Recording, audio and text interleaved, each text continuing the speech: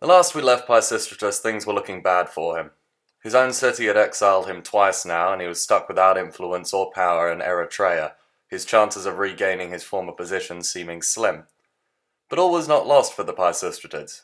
The old tyrant was just that, old. In his time as one of the most rich and powerful men in Greece, he had made friends. Former associates of Peisistratos were common not only in Athens, but throughout the entire Greek world, and now that things were desperate, he started calling in favours.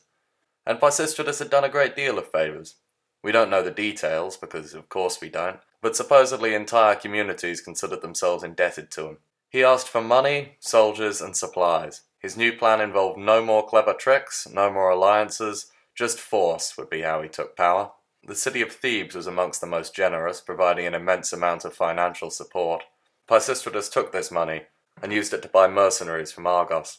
So things were looking better, but his small force of mercenaries was still not enough to change the odds enough as to guarantee a decisive victory, and the longer they delayed, the more the campaign was costing. Then appeared a stranger in a ship. He came as a volunteer, willing to help Peisistratos if he returned the favour. He introduced himself as Lygdamis, a wealthy soldier from Naxos, a small Aegean island with ties to Athens. He said that he would help Peisistratos become ruler of Athens if Peisistratos would then use the might of his much larger city to make Lygdamis the ruler of Naxos, and then the two could rule as allies and look out for each other's interests in the long term, and easily control the South Aegean Sea. Peisistratos agreed, and was glad he did. Lygdamis revealed that he could summon a large number of armed men, weapons, and an enormous sum of money. This not only provided Peisistratos with a force large enough to invade Attica with, but the sight of so many reinforcements and an influx of cash to pay them worked wonders on the morale of his soldiers, who were just a tad awestruck by the wandering Naxian. And so in the 10th year of his exile, Peisistratos, his sons Hippias and Hipparchus, and his new ally Lygdamis, along with thousands of Argive and Naxian mercenaries, all set sail from Eritrea and landed on the shores of Attica. Here is where the third element of Peisistratos' army came to join him, the people of Attica. Remember that prior to his exile, Peisistratos had represented the poorest farmers who inhabited the rocky hills of the region. Peisistratos had not landed in Athens, but 26.2 miles away at the beach of Marathon. The name's not a coincidence. He made his invasion almost seem like an invitation to that huge and poor class to come and join him, and many of them did. One might wonder why the Athenians were doing nothing, while their former tyrant spent 10 years gathering money, hiring mercenaries, or even sailing directly towards them. Perhaps this is because they didn't take Peisistratos seriously, or maybe because they had never resolved the infighting that led to this mess and were too busy squabbling amongst themselves to plan for his return. But either way, around the time Peisistratos starts making inland from Marathon, the oligarchs in Athens start making moves to stop him. They managed to intercept him within sight of the temple of Athena at Pellene. The two armies then encamped, and in sight of the statue of the goddess that they believe ruled their city, prepared to fight for it. Peisistratos had one trick up his sleeve, though. Supposedly on the advice of a wandering prophet — by the way, ancient Greece is just filled with wandering prophets, and wise men and soothsayers and the likes — on his advice, he attacks the Athenians at midday. The Greeks, who in 546 BCE were already practicing the post-lunch nap, usually spent midday eating before playing some dice and going to sleep. And so being half asleep, the citizen militia was taken by surprise and quickly routed. The aristocrats, including Lycurgus, Megacles, and all of their families, fled immediately into exile, and Peisistratos could finally establish himself as tyrant for the third and final time. Now that he had power, he jumped into action, using it to pursue the policies he had been trying to push for years. He started with foreign policy, and true to his word, he took his mercenaries to Naxos to easily establish Lygdamis as tyrant of the island. And whether unintentionally or by design, Peisistratos had formed friendly relations with basically all of the most powerful surrounding cities. Eritrea, Naxos, Argos, and Thebes had all directly helped him in regaining power. And now he had it, he continued to cultivate their friendship. He also established alliances with the Thessalians and the Spartans, although the specifics of these agreements are unknown. Good relations with his neighbours was important to Peisistratos.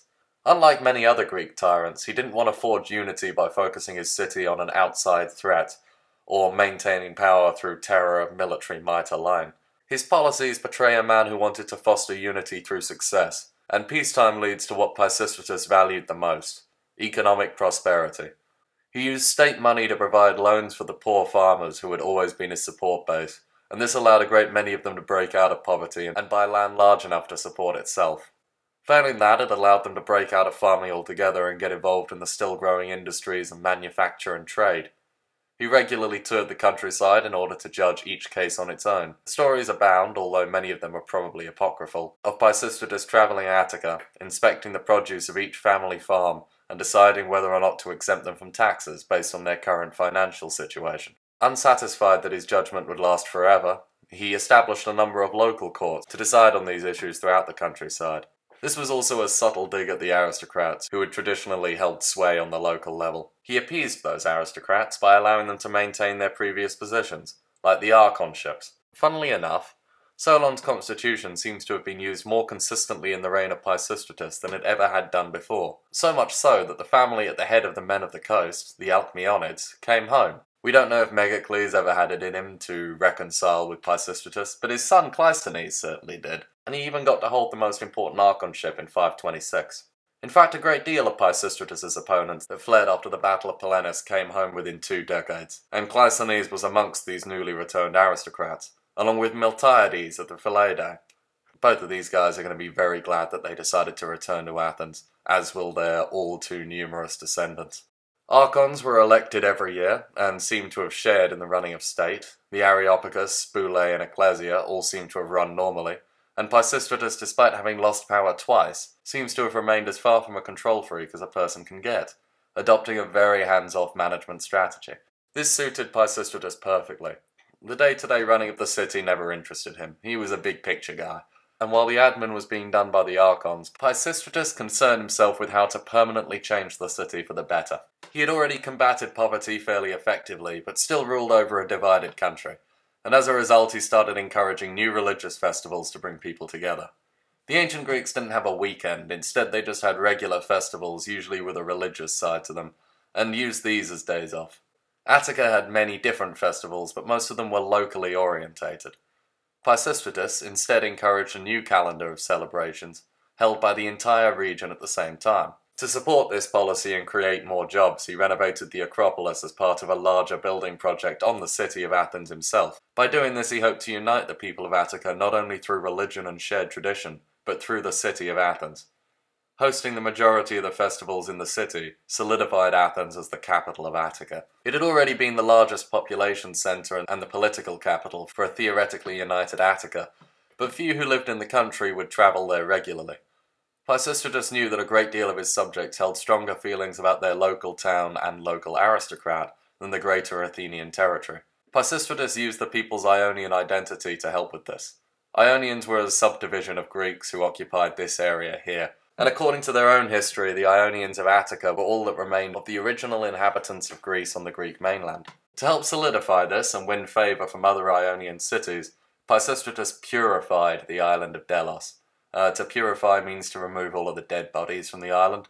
Delos was the centre of the Ionian festival, a celebration held by the states that identified as part of the greater Ionian family.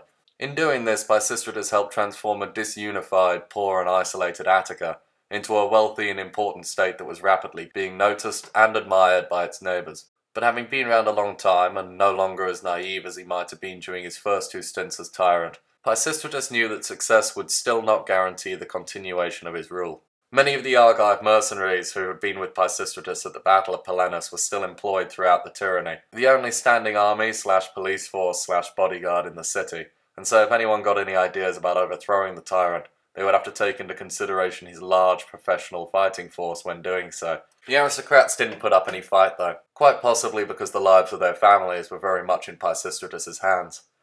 When he first took power, Peisistratos encouraged them to collaborate with the regime, and to ensure that they did, he took a number of family members from each prominent clan and sent them to, of all places, Naxos. While they were there, they remained in the care of Peisistratos' good friend and trusted ally, Lygdamus. With this somewhat terrifying hostage-taking strategy in place, you'd think that the chances of anyone stepping out of line were fairly slim.